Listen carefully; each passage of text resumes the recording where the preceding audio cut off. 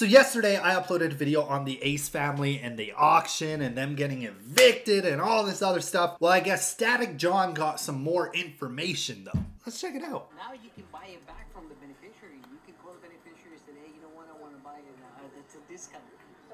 So does the beneficiary owns it now officially? Not the homeowner? Not the homeowner. Homeowner, he lost it already. So that's over? That's over. Okay, cool. The beneficiaries own the house.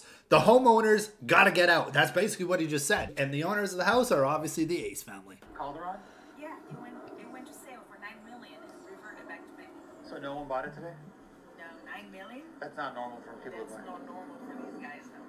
So what happens there? The trustee owns it now? Not the trustee, the lender. Is that pretty common? If nobody buys it, that's what why. happens. That's why Yeah. the lender does. You know, the people are not paying.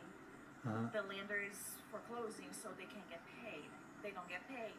They take over the property. That's exactly what we do here. Okay, cool. Thank you. So now it's done. Yeah. So what would happen now? The lender has to kick them out, and then that's kind of how that works. It's the lender's if there's problem people now. living in the property, yes, then they will start the procedure to evict them. Okay. Good luck. Thank you. All right, Static John got the answers for us. They are technically officially homeless. They are. I mean, I do feel bad for them. I really do. That's also why I always say, like, you shouldn't buy stuff you can't afford. There's some people that want to buy that brand new Mercedes, BMW, Range Rover, and they actually can't afford it. And eventually it's going to come to an end. So just remember, stay in your budget. And like I said, the Ace family's house is $9 million. Oh, big deal. They're going to have to go move into a house that's $3 or $4 million now. Oh, my heart. Anyways, tell me what you guys think and deuces.